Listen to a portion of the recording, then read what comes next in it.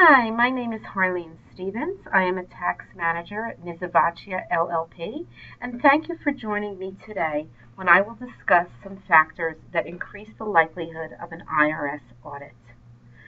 First of all, it's very important that you report all the income that you receive on your 1099 forms. This is because the IRS matches 1099 forms, and if they see a discrepancy, they will question it, send you a notice, and that is possibly a reason that you will be subject to an audit. The IRS looks at deductions for items such as medical, taxes, mortgage interest, and charitable contributions.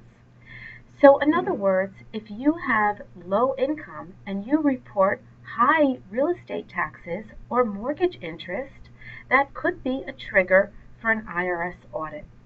In addition, you want to make sure that you keep very good records for non-cash contributions. The IRS will look for inconsistencies in the above items.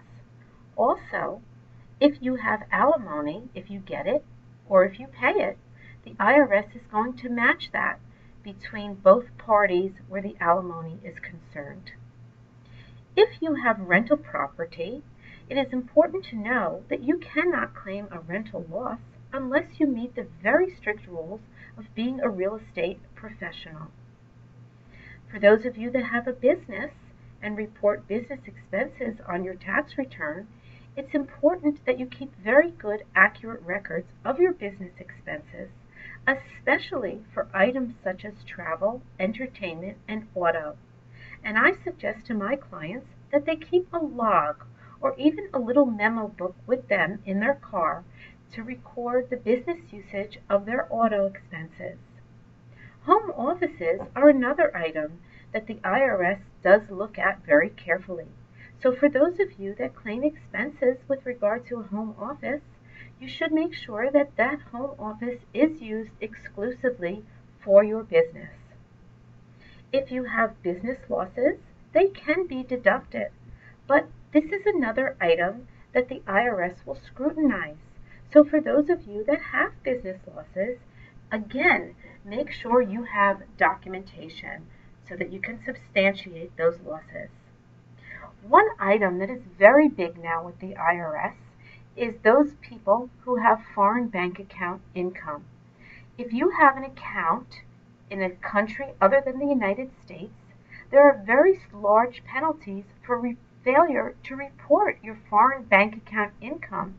And as a matter of fact, not only do you have to report the foreign bank account income, you also need to report the actual amount of money that you have in these foreign bank accounts.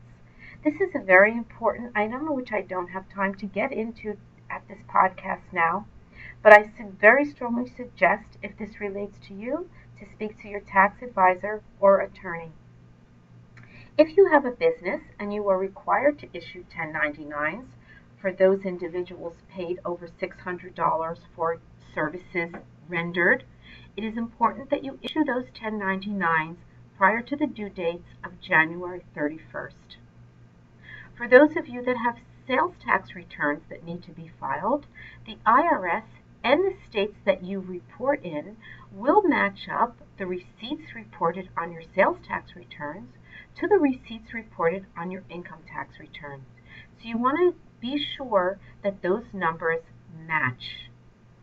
If you are unsure with regard to sales tax collections, that is another big item for an audit, mostly from the states that you live in. So if you do sell merchandise or provide services, I highly suggest, again, that you speak to your tax advisor to see if you are required to collect sales tax. If you were audited once, there's a much greater likelihood, unfortunately, that you will be audited again. Also, your likelihood of being audited increases substantially if you make more money. So if you're making over $1 million a year, your risk of audit is about 11%. However, if your income is $200,000 or less, your risk of an audit is about 1%. And lastly, sometimes you can do everything right, but you would still be selected for an IRS random audit. I hope this podcast was helpful to you. If you have any questions, please feel free to call me at 973-328-1825. Thank you very much.